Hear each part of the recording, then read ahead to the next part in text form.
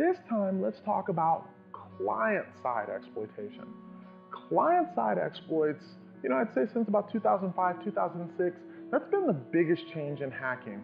Where before, we used to attack your FTP server, your mail server, your DNS server. We would find the open port and we would attack that.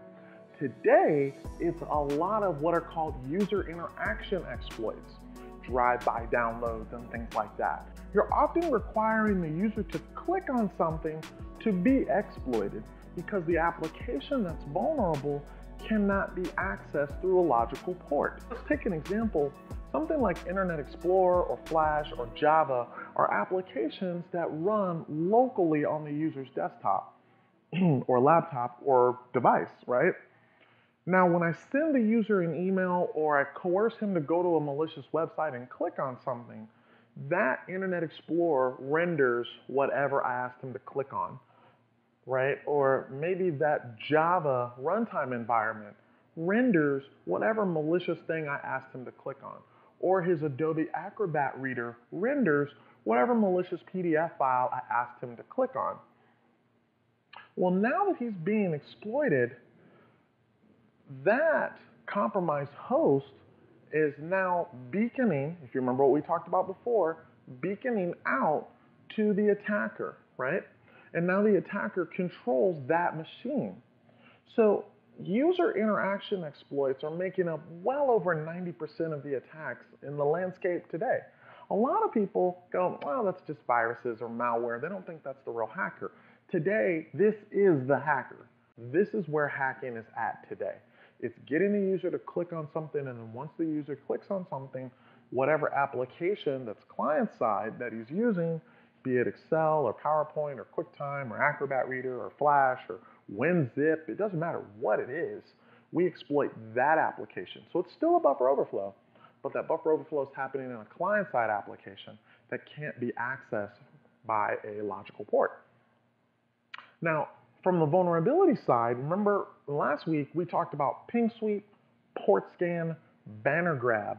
Well, you can't ping sweep and port scan and find what version of Internet Explorer someone's running. You can't port scan me and go, oh, I'm running Internet Explorer version 10. Can't do that. You can't port scan me and figure out what version of Office that I'm running because Office doesn't listen on a logical port. Right? Office doesn't run on like port 25 or something like that. So from the vulnerability scanner side, what people do is they usually do what's called a credentialed scan. So if you're working in your enterprise environment and you're running vulnerability scans, but you're not doing credentialed scans, big mistake. You should be doing credentialed scans in your environment. Credentialed scans are what's going to let you know the outdated versions of Internet Explorer and Office and QuickTime and Shockwave and Flash and Java and all that other stuff. That's really what's being exploited today. A lot of these are called third-party applications. Usually you're going to find in most environments today, third-party patch management is flat out horrible. Most people will tell you, hey, we do pretty good on the Microsoft patches. But when you dig a little deeper, you'll find that Adobe, Java, QuickTime, Shockwave, Flash, all that kind of stuff is a hot mess. Straight in there smelling like straight hot garbage. And you'll find that they're getting breached a lot because they don't have patch management around that kind of stuff. So credentialed scans are going to be your way to deal with that. Now from the security side, how do we as pen testers or we as security consultants test that? You're going to be using something like Metasploit with something called SET, Social Engineering Toolkit. The Social Engineering Toolkit allows you to clone a website or craft malicious campaigns to make it look like a malicious website or malicious email that you can send to somebody to get them to click on. What they'll do is you craft these email campaigns and they look like LinkedIn or Apple iTunes updates or, the famous UPS thing to go pick up your package or whatever the case may be.